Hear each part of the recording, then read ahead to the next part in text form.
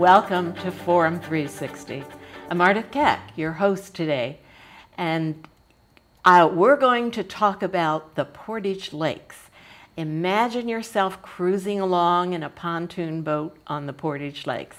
It's a beautiful day, and it's just you and your friends and out on the lakes, having a party. What a lovely scene.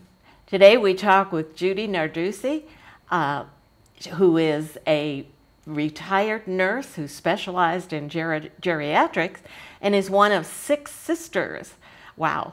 Judy has created a business we'd all dream about, Portage Lakes Cruises.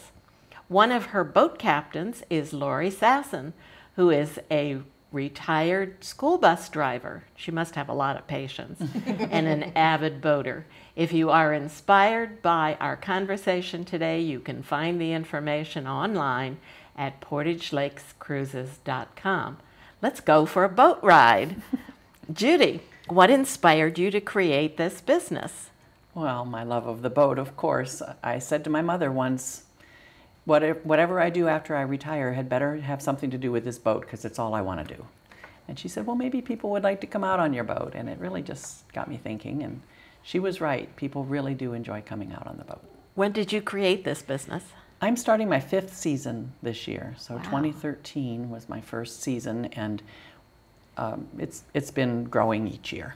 That was my next question. How's business? Oh, it's good. It has me a little nervous with how good it is. I've been getting calls since January with as nice as the weather has been. So They think you're going to go out yes, in January? they did kind of wonder, do you have them in the water? But we actually started officially today. Our season started. It is raining today, but it starts from May and goes through the end of September, and it has grown incrementally every year with adding new boats. And this year we're up to 4 boats with 4 female captains and service crew and that sort of thing. So it's really, it's a lot to do. And Lori, you're one of the captains. How long have you been with Portage Lakes Cruises? This will be my 3rd year of doing some cruises with Judy. And we met kind of on a whim when my husband and I moved up to Portage Lakes. And I was told that the Portage Lakes Historical Society was going to be having an open house at the Akron Rotary Camp. And my son said, you know, this would be a great way to see some of the old pictures and stuff of the Portage Lakes. And he was actually going to be using some of those prints for their wedding. And while I was there, I was introduced to Judy, and the two of us just hit it off. We did. We just gelled, and it was, you know, an easy decision when she said, would you be interested? And I'm like, absolutely. So you're an avid boater. How long have you been boating? I've been boating probably since I was 18, so just a few years ago. For a long time. I actually have a sign hanging at my home. We do live in the lakes. And I have a sign hanging there that says I wasn't born in the lakes, but I got there as soon as I could. That's a good one. Very cute. For those who may not know, we better talk about where Portage Lakes is. All right. Well, it's south of Akron. Let's see. They actually call it New Franklin, but it's still considered Akron. North of Canton. Right, yeah. And between Akron and Canton covers 2 different school districts. True. Are encompassed within the 7 lakes that, Coventry that schools connect to make Portage Lakes. Right. Okay. And so in order to get there from Akron, it's just a little drive. It is. It's. I've had people come from way past Cleveland and way past Canton, and they all say it's an easy drive. It's not hard to get to. And it's very pretty. Yes. Does your website have a map on it? It does. And it's a chain of 7 lakes, so it's really easy to find on any map. You'll see. It's a lot of water. Yeah, a lot There of is water. a lot of water. Okay. Do you have a map on board for cruisers to know where they're going? I do, and that's helpful because each of the lakes is different. There are several that are made by glacier. They're called kettle lakes, and then you go into some man-made lakes. You'd never know the difference. They all look exactly the same as the natural lakes. And on each lake, there is something to stop and do, restaurants and bars and places like that, that people may want to know how long it is till we get to this place. And they're actually built into the table on one boat is a nice map of the lakes. Ah. And there's okay. 2 of the lakes that are specifically for swimming. Right. And, so those during the summer are very populated areas, so we take our cruises out around the perimeter of it so that they can see what kind of activities go on there on a daily basis. Well, that is another question. Is there fishing on the lakes? There is, and we actually have a fisherman who's willing to come aboard this year if we have a family who would like to fish, where maybe the mom and kids want to sit here and eat and play while the dad and one of the boys wants to fish. This man will help find them their places and show them what to do. So that's Does he fun. provide the equipment? He provides the equipment, the licensure. We recommend the 1-day licensure for them before they come aboard, but Which that's they can new to us easily this get year. at one of the Yeah. local establishments. It's not They a can stop and get prepare it on. ahead. Yeah, Right. no, they can stop and get it on their way in for the cruise. They do bass fishing. Actually, it's become quite a destination for bass fishermen. They had a tournament yesterday. They have fishing tournaments a lot. Yes. When I went online to prepare for the show, I saw something about the tournament, and the fish were huge. Yes, they are. And they've got huge crappie. This year I heard of somebody already caught a 15-inch crappie right in the bay where I Are docked. the fish, is the water pure enough that the It fish is. are good to eat? It is. I looked it up before I started the business, and I was starting to eat fish out of the lake myself. So The yes, EPA and it's delicious. is always it's there high rated. doing testing Yes. and printing out reports. So we always get a good rating on all of the testing that they do. Very good, very good. You said there were 7 lakes, I Correct. believe. Correct. And can you get to all of them by boat? Those are the ones that we actually see on the cruise, and then there are others that we cannot get to that you'll see as you drive around the area. But yes, the ones that we traverse, there are 7 that you'll see. And you said they were not all man-made. Correct. How many are natural? The 3 that where we leave from Rex Lake and come into Turkey Foot Lake, those are both natural lakes, also Mud Lake. And then we leave there and go in a channel to 2 different reservoirs that are man-made. And from there are 2 smaller areas that are considered different lakes there. And what do the reservoirs provide water? Is that why they were made? Actually, it was more for traversing to get from one place to another, to give them passage. Or portaged. That's right. We did That's learn. right. Portage. We did. Yeah, we That's what did the learn a Indians few did. new vocabulary words as we were doing some of our history presentations, so that we were Right. making sure that we were giving the right information. And if you actually travel along Manchester Road that bleeds into, is it Main Street? Long There's Lake and- there yes. are statues and arrowheads Right. along where the Indians portaged in between one area to the other, and you'll see on Manchester Road there's a statue of an Indian that has his canoe on his back, and he is portaging from what would have been Long Lake up into the Akron area to get to the canals. Yes, right. And so that's where part of the words Portage Lakes came from, is clear back into when the Indians. Our captains do a nice job too of narrating if you want it on your cruise. Some people have already been on the lakes and they just want to visit with their friends, so they're just available to answer questions. But other than that, they can give a little history of the lakes, some of the current events that are happening, some property values, point out some of the nicer landscaped lawns and that sort of thing. You're on TV and radio right now, Oh.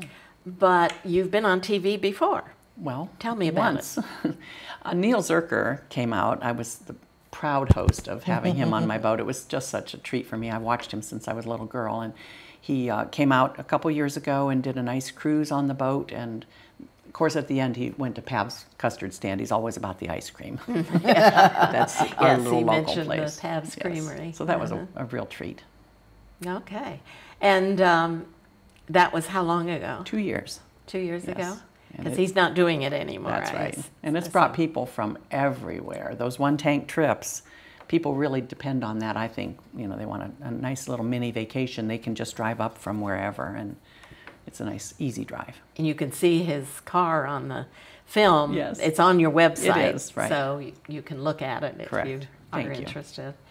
You mentioned the channels to get from one lake to another. Right. Are those channels created just to get from one lake to another? Yes, they are, and they've been bolstered throughout the years. They've been, one is just looks like a little natural canal, but another one is an iron channel that they've made the sides iron so that they are, I mean, they're never gonna, nothing will ever happen to those. They're never gonna fall apart. It's a little challenging. You have two boats going different directions in that channel. And very narrow. It is. And it does actually have a gate. Yes. That if there were a situation to where they needed to do more water control than what the dams provide, there is a gate that actually will swing across and block off east from west. Correct. And I think that would be, if that happened, that would be very challenging for the Lakers, because that is a busy thoroughfare. Right. And we did have a situation, I don't know if it was last year or the year before, right before the 4th of July weekend was to start, a tree fell into the Iron Channel. And it was on Facebook and Twitter and you know, don't bring your boats down, because there's nowhere really, once you're in there, you can't turn around. Right. You have to go whichever direction you were heading. Oh, so you don't want to start it. You don't want to start, because then that means you have to back your pontoon boat or your motor boat or your kayak or whatever it is that you're traveling in for the day back out of the Iron Channel.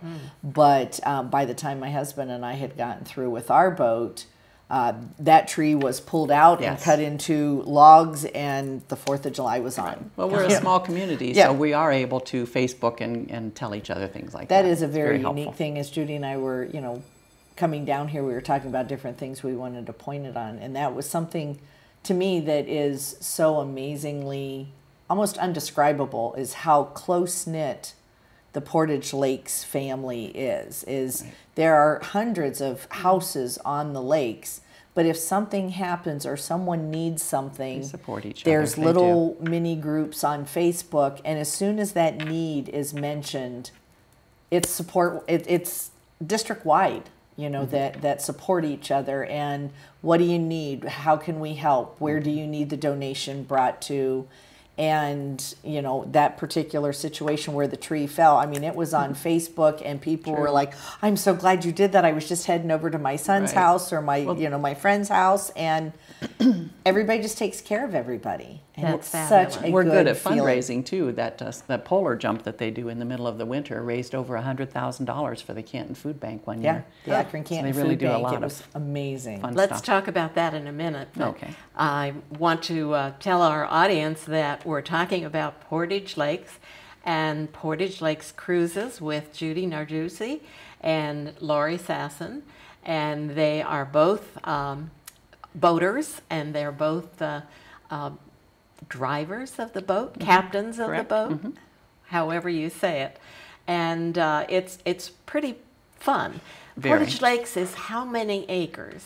It's nearly 500 acres all the way around. It really surprises people, even those who live there, when they come out and see how much area there is, and just beautiful landscaped houses, and it's quite a sight.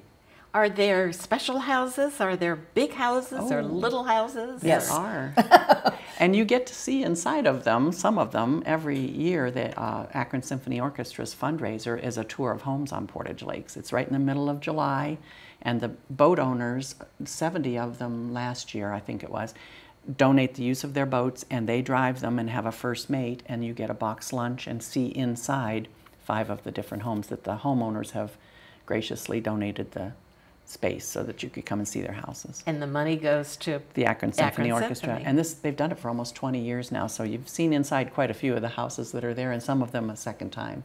But what's unique with what you asked is Portage Lakes back in the day started as just weekend cabins. That's right. So every once in a while you will still see just a small, tiny little one room. Cottage, There's one on Rex Lake, in fact, it's just a one room Cottage.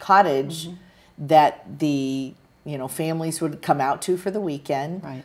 ride their boat, have a picnic, enjoy the water, and go swimming. And then they went back to their everyday lives during the week. Well, a lot of that has changed because you don't see too many of those cabins anymore, and those now they're all cabins houses. have grown into very large homes. But one of the building regulations is if you do build on what used to be a cabin, you have to leave at least one remaining wall of that cabin in your structure. Now, you'll see some houses out there that are incredibly large, and you're going, is that wall still in there? Or did it kind of get chewed up and spit out through one of the windows during construction? Once it's constructed, it doesn't matter, right. But it allows them to use the same zoning so that they can keep the house where it is. Yeah, because you'd never know if that wall No, is you wouldn't still know in if there. that wall's still standing in there, but it is beautiful to see a lot of new houses being built, and in some of the neighborhoods, that was always, it's been in the family for so many years, and then it just, the family doesn't want to keep it anymore, but then you'll get some new families and some young blood coming in there that, now there's new groups of children that are growing up in the areas and stuff, and it's just a heartwarming feeling to know that generations to come are still going to be there. Mm-hmm. You mentioned the polar bear plunge. Tell me what it is. Well, a group of people, I don't even know how many years I've they've been actually doing been it on now. the committee for the last 3 years now. My husband and I helped. Do you do it? I do not do it. I don't even go watch. My son keeps trying to guilt me into it, but I'm just like, that it's not on my bucket list, and I'm on blood thinners, so that when it's cold, I'm cold anyways, and I'm going, I would be more than happy to do anything else that needs to I'll be make done. the cocoa. Yes, well, and that's what I do is I help with the committee that does the funding. It's held in January? It is usually, no, it's in February. I want to say it's like the third weekend in February. But it's winter. It is. It is cold. They have to actually break the ice. Yeah, we've been blessed with some years. The ice, the water hasn't frozen over. Like this year. This year was ideal. If you wanted to go, this was the year to do it. Mm-hmm. They jumped over, I believe they had 600 jumpers this year. And they run through 600 jumpers in just a matter of a few hours. And do you pay to jump? Yes. You do pay to jump. The minimum donation is $25, but then we have companies that will do challenges to raise more money, and you can get to a level of a VIP jumper, which means you're one of the first ones to jump in. As soon as you get out, there's a VIP tent that you go in, and you get a massage, and you get heated towels, and so there's that almost makes it worthwhile. Yes, there's incentives to get you to be a VIP jumper, but it always goes for a good cause. We've gone from the Ronald McDonald House to the Akron Canton Food Bank, to any of the local charities that are raising money, Camp Wainoa and the Rotary Camp, and it's really become. It started out with a couple neighbors that decided to do it just for the fun of it. To those original participants are now the head of the polar bear jump. And then there's fireworks on the 4th of July. 4th of July. I hear from many people that the fireworks are spectacular. They are, and they're simulcast with music on the local or nearby radio stations, so that it's really an event. You're out there, the lakes are just covered with boats, and everybody's just waiting in anticipation of the fireworks. We actually have the largest community-funded fireworks display in northern Ohio. And it is a half an hour long. It's spectacular. Some of the most beautiful fireworks shot off over the water, so you see the reflection on the water as well as in the sky. And now, are they able to rent your boats? They are. In fact, last year was the first time that we put all of our boats together, lashed them together, put the refreshments out in the middle, and let everybody just kind of walk around. That's how locals do their partying anyway. She does a brunch on Sundays. It's lovely. We do Sunday Fun Day. Yeah, so we put them together, and we get out a little bit early so that everybody gets a chance to get situated. We get our anchors down, and then we're there. As soon as we're done, we come back in, and we have a campfire afterwards so that they don't have to buck the crowds getting out. Oh my goodness. It's not a place that you can leave quickly as soon as the fireworks are done. Kind of fun. You just, if there's something additional that you can do to wait out the traffic, it's a good idea. Yeah, because there are really not too many roads that enter the Portage Lakes area. It's challenging, but they've really gotten better at it over the years so that they've got our traffic flow down. But the campfire is still kind of fun. Oh yeah, always. Let's talk about weather. It's not always beautiful in northeastern Ohio. True. It's not. So suppose I make a reservation 2 months ahead, It happens. and I have no idea what the weather's going to be. Tell me about it. We keep a really close watch on the weather, but we do it by listening to the weather reports, but also by going outside and saying what's happening, what's been happening. So we keep a watch on it. When we see that there is weather, we tell everyone, if you can be the least bit flexible so that we can call and say, can you come an hour earlier, or can, even in some cases maybe change the date to their rain date or whatever. We really rarely have had to simply cancel, only because they've been from out of town and they couldn't rearrange. But most people understand weather in Ohio, and they are willing to move it just a little bit. Then also we have half the boats are covered anyway, but we also have umbrellas and Sherpa-like blankets if you need them. But everybody seems happier to be on the water than back in their office, if that were the choice, So it seems like everybody's kind of used to it. And if it is to rain, I seem to be the captain. Yes, it's true. It's true. It's kind of a running joke between the group of us that works together. Yes. Is if there is a chance of Yes. rain, and the people decide, we're just going to go ahead and risk it. If it rains, Right. then we'll just work through it. We got a little bit of rain on us on Friday, and somebody said, well, this should be Lori's cruise. Because it inevitably rains yes. when I'm the one But that starts out. Well, I don't want you. People don't mind. Yeah, but you know what? We have fun. The people don't mind. Have It's fun because they seem to think, well, you're on a boat, you kind of expect to get Right. wet, but once in a while you'll get the group that you think they'd never gotten wet in their lives, but no, they really don't seem to mind it. But on if a it boat. were to be severe storms, no. I mean, we would We come in the event of- renegotiate before they definitely. even took them out and That's right. actually find them a rain date. Absolutely. Would I be able to cancel if I've made Yes. a reservation Yes. and something happens and I can't? Yes, if it's canceled for weather, you certainly get your refund. If it's canceled within an hour of the cruise, you may have to, leave some of your money behind. Is there like 72 hours or yes, something? there is. And you'll see it on the website. It gives you full information about what you need to do Okay. in that event. And how many people can your boats accommodate? This year we have, my smallest boat carries comfortably 9 people. And we said this earlier, that the rating on the boat may be up to 15 people, but we want you all to be comfortable in your seats. So we have one that carries up to 9, one that carries up to 12, and 2 that carry up to 14. And this year we also have the opportunity to drive the Portage Princess, which is a very large boat that runs on the Portage Lakes that we can put up to 40 people on board together.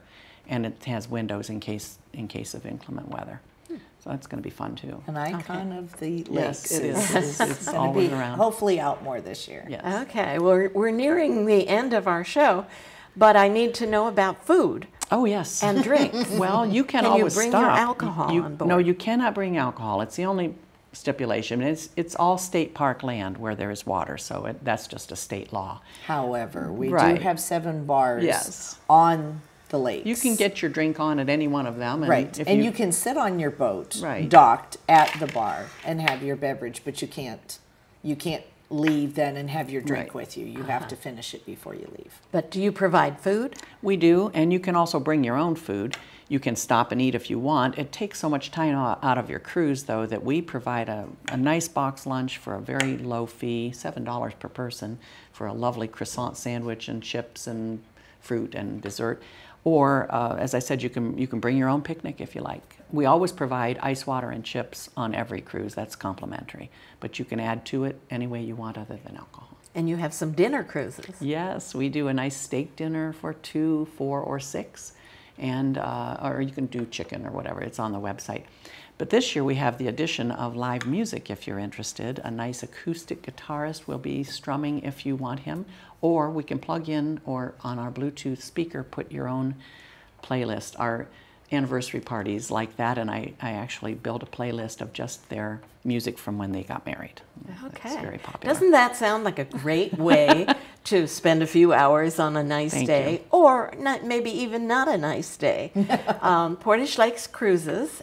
Go to portagelakescruises.com Thank you. to explore a little bit more. And I thank you, Judy, and thank you, Lori. Thank you. For visiting with us today on Forum 360, a global outlook with a local view. Thank you, our audience, from Ardith Keck, your host. Forum 360 is brought to you with support from Electric Impulse Communications, Kim and Harvey Nelson, Rubber City Radio Group, Acronist.com, Hudson Cable, Medical Mutual of Ohio, Forum 360 supporters, and the Shaw Jewish Community Center of Akron.